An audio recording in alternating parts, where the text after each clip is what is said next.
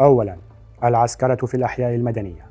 نشأ حزب الله العراقي عام 2003 ويعتبر أحد أهم تشكيلات الحشد الشعبي شكلته إيران في العراق لقتال الولايات المتحدة برئاسة جمال جعفر الإبراهيمي المعروف بأبي المهدي المهندس، الذي قتل إثر غارة جوية لطيران أمريكي قرب مطار بغداد بداية عام 2020. وفي يونيو حزيران 2020 نفذ الكاظمي سلسلة تحركات وصفت بالجريئة، تضمنت مداهمتين لمقار فصائل متهمة بإطلاق صواريخ نحو قواعد عسكرية ومراكز دبلوماسية، حيث اعتقلت قوات مكافحة الإرهاب العراقية 13 عنصرا من كتائب حزب الله ومعهم مسؤولهم خلال عملية ليلية بمنطقة الدورة جنوب بغداد. على إثر عملية الاعتقال جابت ميليشيا حزب الله العراقي وفصائل أخرى مستعرضين بسلاحهم وقوتهم شوارع بغداد، وموجهين رسائل تهديد ووعيد ضد كل من يمسهم قائلين: أطلقوا سراح العناصر. كما شن أبو علي العسكري المتحدث الأمني باسم كتائب حزب الله العراقي هجوما عنيفا على رئيس الحكومة العراقية مصطفى الكاظمي، واصفا إياه بعميل الأمريكيين والمسخ الغادر، مهددا إياه بالعقاب والعذاب قائلا: نتربص بكم. ثانيا، تهديد المسؤولين الحكوميين. في ديسمبر كانون الأول هدد أبو علي العسكري رئيس الوزراء العراقي مصطفى الكاظمي، داعيا الكاظمي إلى عدم اختبار صبر المقاومة وأنهم سيقطعون أذني رئيس الوزراء كالماعز، مؤكدا أن الكاظمي لن تحميه CIA الأمريكية.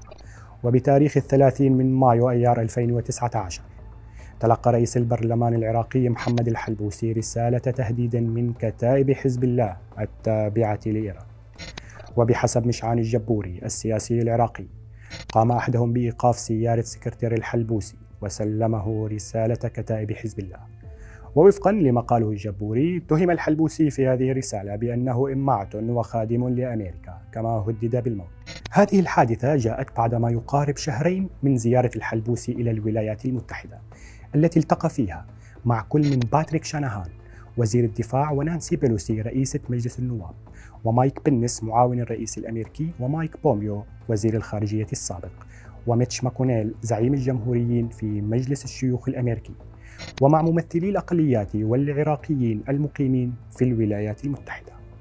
ثالثاً، الهيمنة على البرلمان المنتخب. في 5 من يناير كانون الثاني 2020 نشر حسين مرتضى الصحفي المقرب من إيران مقطعاً مصوراً يهتف فيه عدد من النواب تحت قبة البرلمان العراقي بشعار: نعم نعم سليماني، نعم نعم أبو مهدي. والله ما تبغى أقول لك ما تبغى. نعم نعم مهدي، نعم نعم سليماني. وفي تاريخ 19 ديسمبر كانون الأول 2020 نشر على مواقع التواصل الاجتماعي مقطع مصور يبين أن صور قاسم سليماني وأبي مهدي المهندس رفعت في البرلمان العراقي في أعتاب الذكرى السنوية الأولى على مقتلهما. وفي إبريل نيسان 2021 نقلت وكالة أسوشيتد بريس الأمريكية عن مسؤولين عراقيين قولهما: الكاظمي غاضب وطلب من قادة إيران كبح جماح الميليشيات المدعومة من إيران في العراق، وأشار إلى أنه سيواجه الفصائل. وقال المسؤولون إن الكاظمي هدد في المذكرة بالإعلان بوضوح عن داعم هذه الجماعات.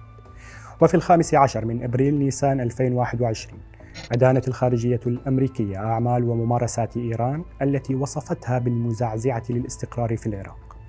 جاء ذلك تعليقا على الهجمات التي تعرض لها معسكر بعشيقة في نينوى ومطار أربيل الدولي.